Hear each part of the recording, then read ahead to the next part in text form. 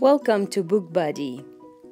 If You Take a Mouse to the Movies by Laura Numeroff. If you take a mouse to the movies, he'll ask you for some popcorn.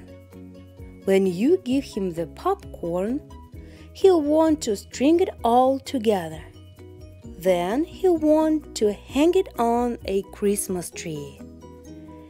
You'll have to buy him one. On the way home, he'll see a snowman in your neighbor's yard. He'll want to make one of his own. Then he'll need a carrot for a nose. When he's all finished, he'll decide to build a fort. He'll ask you to help him. Then he'll want to make some snowballs and have a snowball fight.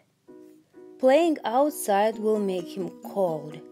He'll want to go inside and curl up on the couch. He'll ask you for a blanket. Once he's nice and cozy, he'll want to listen to Christmas carols. You'll have to find some on the radio. He'll probably sing along.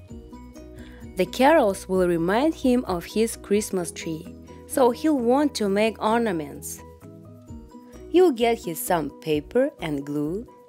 He'll ask you for glitter. When the ornaments are done, he'll hang them all up. Then he'll stand back to look at the tree. He'll notice his popcorn string is missing. So he'll want to make another one. He'll ask you for some popcorn. And chances are, when you give him the popcorn, he'll want you to take him to the movies.